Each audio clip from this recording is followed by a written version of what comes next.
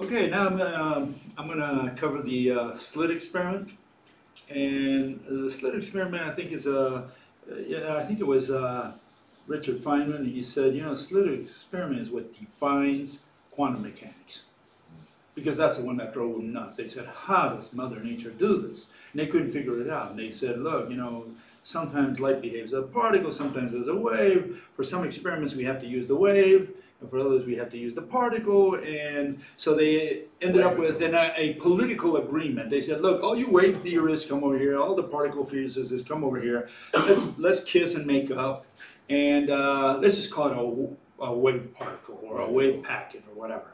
And so they kissed, they made up, and they never fought again. And everybody's happy to this day because they don't do physics. Again, it's like Max Born says, it's become more and more abstract. Okay? So what do we have here? You know, double slit, the physical interpretation. I'm going to give you a physical interpretation for the slit experiment. Okay, so what is a slit experiment? Well, we have Mr. Francesco Grimaldi, 1665, and he wrote in his Physico Mathesiis de Lumine. And he said, look, you know, when I run light through two tiny slits, I produce these fringes on the wall. And he says, that's so strange because, you know, I can't understand how this works. We come to 1801, Thomas Young, and specifically he ran an experiment in which he reproduced Grimaldi's results. But more importantly, he reproduced an experiment done by Newton. Newton had read of Grimaldi's accomplishments. And he went in there and he took one of his hairs. I think it was one of his hairs. He did a hair experiment. He pulled his hair out and he said, let's see, what does it do with the hair? Because Grimaldi had done it with two slits. He ran light through two slits. He produced the interference fringes on the wall. And he says, what if I put a hair? What would happen then? So Newton did it with a hair, and he produced fringes as well. And so Thomas Young comes 200 years later, 150, and he says, I'm going to try this. Let's see what happens. He did it with a hair, and he also did it with a wire. And this is his third experiment. And he did it with a human hair. And he measured the width of the hair. He made all these calculations. He said, yeah, effectively, you know, you can produce this effect, this so-called slit experiment, with a hair. Somehow that got buried in history until Bill Gates dug it back up again, because nobody's done it with a hair, which is much easier to do with a hair than it is to do with two slits. You got to get those slits not only very finely cut, they have to be very thin, but you have to have them very close together. Thomas Young tried to do, he says, I'm going to try to do the same experiment Newton did. And he said he also reproduced fringes on the wall. And in order for you to understand that, you know, if you have a single slit, and you run light through it, it's like shining light through, you know, maybe the keyhole. You know, light shines in there and just opens up and illuminates whatever the wall, whatever's out there, right? It just kind of opens up. And that's what you see with a single slit. But you can't do that with like a needle or a hair or a wire, because the light is blocked by the wire. So now you can't have that same situation. So it's a little different. It's like, is the glass half full or half empty? You know, that kind of situation. Is it the same thing to run light through a slit than it is to run it, you know, against a needle or a wire or a hair and have light go around it? Okay? And that's what we're looking at, that comparison. Okay, so I decided to repeat Mr. Young's experiment, and I did it with a hair. I did it with a needle. So here you can see on the left-hand side, you'll see the needle stuck to a cork. I shine a laser pointer at it. You can see the laser hitting the needle on the right-hand side, and at the far end of the wall, you can see that there's a light. You see that there, right? When you walk all the way up there, you see it. That's what you will find. You will find interference fringes. You see all these fringes extending out from the center point. And that's what we have to explain. How does Mother Nature produce that effect? Okay? And so how do they explain it? Well, here's the way we explain it today. They say, well, imagine that light is made of particles, okay? The particles go out and hit the side of the window, of the slit, and they bounce inwards, and they interfere with the other ball that's hitting the other frame, you know, they meet somewhere in the screen, and where they meet with the same frequency, with the same phase, they have a bright band. And when they don't meet, you know, when they're out of phase, well, they have a dark band. That's how it's explained today. But what if we replace that double slit with a needle? In other words, what if we take the piece on the top and the piece on the bottom and just leave the center point, and you produce interference fringes anyways?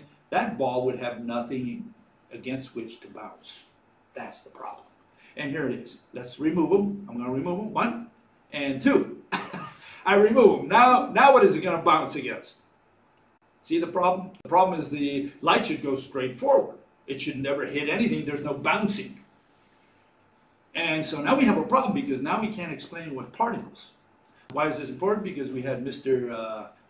Albert Einstein and Mr. Niels Bohr, and they debated in 1927 at the 5th Solving Conference, and they debated for hours, just what I showed a minute ago. They said, oh yeah, we can just run the ball against the frame of the slit and it bounces inwards. Very simple, right? And it turns out that you can't do that with a needle, or what I call the needle experiment. You can call it the wire experiment, Newton's hair experiment, whatever you want to call it. If you put a hair there, then it's got nothing to bounce against, okay? And there it is. We remove it, and it's got nothing to bounce against. So now we have a problem, because we can't do it with particles, and I'm going to show in a second that we can't do it also with waves, okay? So let's see if we can do it now with waves. Well, again, we have the same problem. Why? Because a wave is a one-directional, mechanism.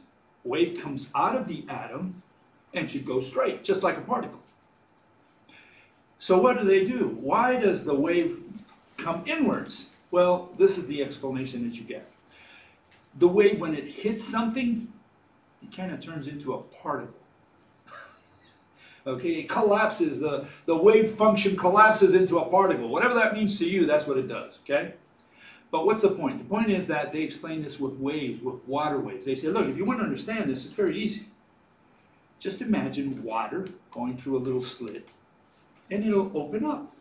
And if it hits water coming from another slit, well, they'll interfere with each other because water goes outwards. See, here we have 2 slits, slit 1 and slit 2. Okay? If you throw 2 stones in the pond, these ripples will expand, and the ripples from this guy will interfere with the ripples of that guy. That's what that blue image is showing. And what you see at the end are the interference fringes. You can see light, in this case red, red, black, red, black, red, black. What is the problem? With a single slit, water goes out of the slit. It just goes outwards. This is for water, okay? And here you see they've done it with a single slit. This is water. This is an actual picture of a water tank that is vibrating. So the water comes up, and as you can see, it just goes outwards. Here you see another one. The bottom one is dynamic. And they widen the slit. And you can see it just produces different kinds of waves, but they're always outward going. They never interfere with each other. So what is the problem? The problem is that they do it with waves. That's the problem, as I see it. There is no such physical object as a wave. A wave is a concept. It's just something in motion, something that vibrates, whatever a wave is. And this is the typical pictorial representation of a wave. The top one is a dynamic version. The bottom one is a static version. Essentially, a wave, or the electromagnetic wave, is made out of 2 fields. One is the electric field, the other one is the magnetic field. We get that from Mr. Maxwell. They move forward, they only move in one direction. This is one of the problems with it. Okay, this is what they say light is. And this does not actually behave very much like water, because water does not really behave exactly like what they're saying light does, or a transverse wave does, okay? So keep that in mind. Okay, so here we're saying that what they've been looking at all these years is a rope. Rope that interconnects any 2 atoms in the universe. And you can see they're very similar. It's the famous wave that they always give you as a pictorial representation is nothing more than a cross-section of a rope. That's essentially what a wave is. There are differences. The electromagnetic rope is structurally wavy, whereas the electromagnetic wave is a dynamically generated wavy thing. A rope is taut, so it's stretched straight.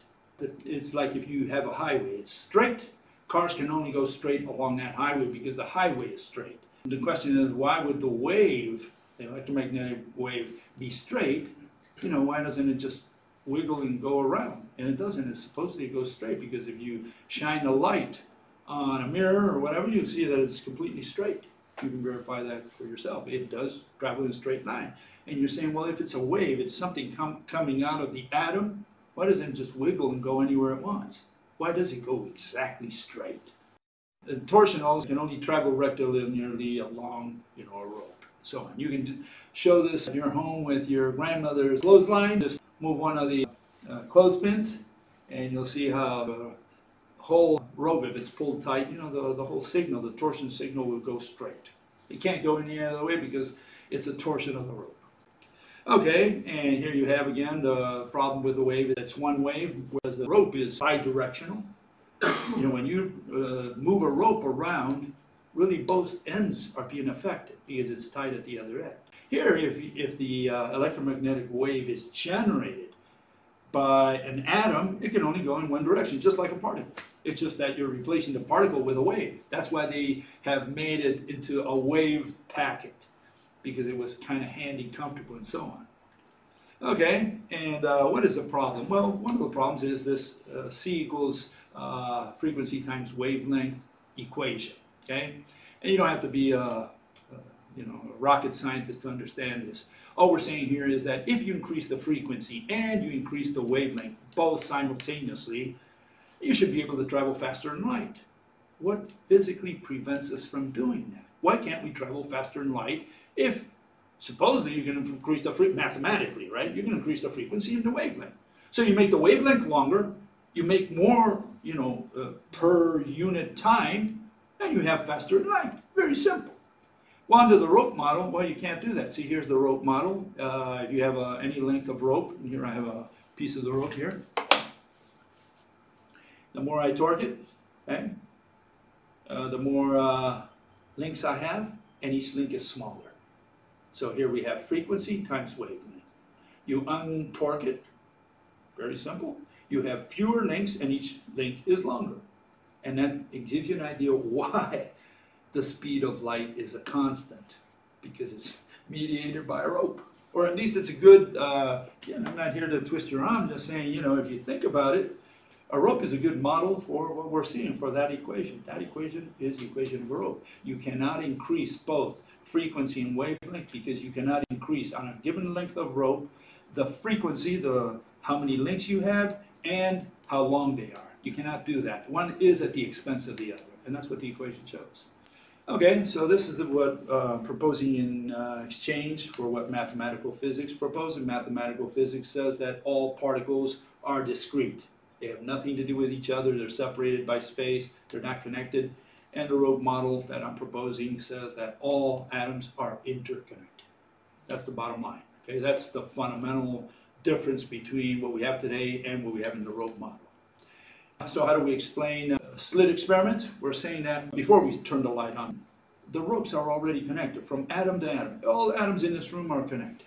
Once we turn the light on, all we're doing is increasing the frequency, which means that, like here we're starting, there's no light at this point, it's just dark.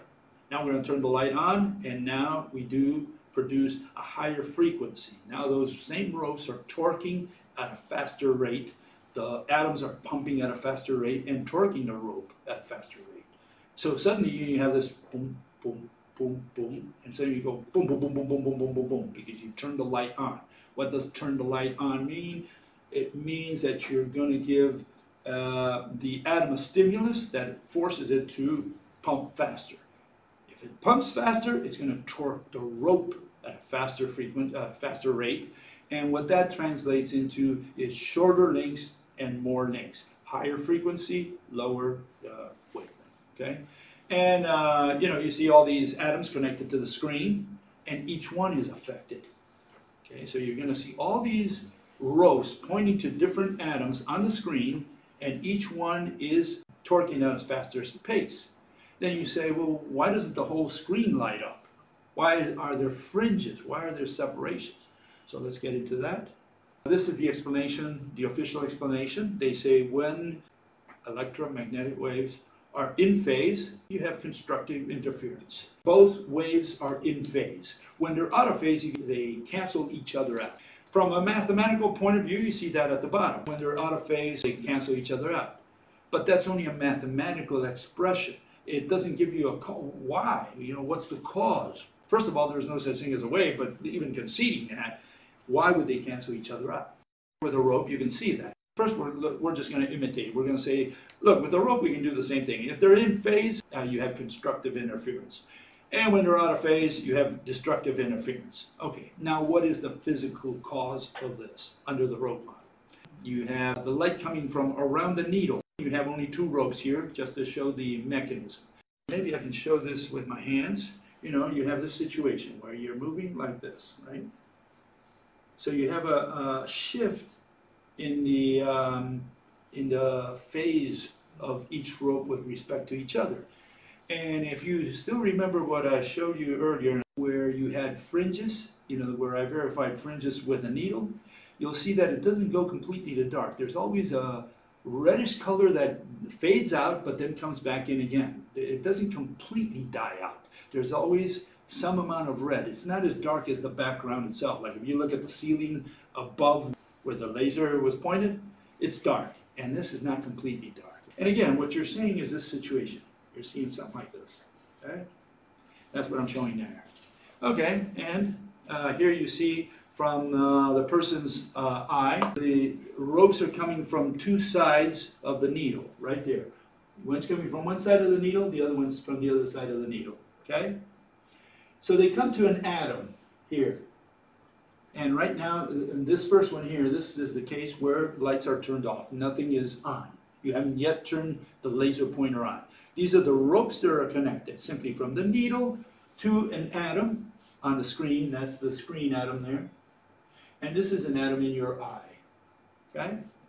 Now I put it on this side because there was no other way, otherwise it would have been quite confusing to put it on that side. But you're really on this side looking at the screen. The screen is reflecting that light into your eye. Okay, so even though I put the person over there, the person's really supposed to be on this side, okay? But I did that on purpose because otherwise it would have been a little too messy to show how the rope comes back, along the same, in the same direction from where the light went, okay? But just keep that in mind. These are the two ropes coming from each side of the needle. Here you have an atom on the screen. It's turned off, that's why it's black. And you don't see anything in that area because there's been no light shining. Okay? That's what I'm trying to show there. Second picture here, now we're going to turn the light on. Okay? We turn the laser on. Light comes at a greater frequency. You can see the difference in frequency here. This has more links and each link is shorter. And so now this thing is pumping to a wider area. You give it a stimulus. So now this atom was going pump, pump, pump, pump, pump, and now suddenly it's going bah, bah, bah, bah, bah, bah, bah. Wider expansion of the atom and faster. Okay, and that triggers the signal to your eye. This is the atom in your eye. Receives that same signal. Just relays that same signal. Why do we have these dark bands? This one has the same number of links as this one, but they're out of phase. Like blue, it matches red. Red matches blue. They're out of phase by half a link. Maybe I can show it here better. If you have this situation where here you have a blue one and a red one. Can you all see that? Okay. And we're going to pit that against a red one against the blue one. Okay. And what I'm saying is, even though they come from the same light source, they're out of phase by one link or half a link. And that's what's happening here. They're off by half a link. And so what happens? Suddenly you get a dark band in your eye. You say, well, why would that be so? Why does that happen? And we see that in the next image. You're seeing a blue strand of the rope and a red strand of the rope. They're coiled around each other. And you're looking at the rope head on. What you're seeing is this, right there. Okay, something like that. And that's what you're staring at. Now you can see that the one on the left, the upper left, they're both in phase. But the one on the right, they're out of phase. One is up, down, the other one is horizontal. I'm going to associate the two on the left, they're up and down, with a bright band, and I'm going to associate the one on the right, that's off by half a link, with a dark band. Okay? The guys on the bottom, both of them, you can see they're just at 45 degree. One of the ropes is 45 degree with respect to the other. And those are those intermediate colors that you will see. You'll see a phasing out, a fading out of the color, the red, because we typically use a red color. Okay, and so now we get to this, and here we have a dynamic version. This is what you would see if you're the atom. Okay, you have a rope coming towards you, right?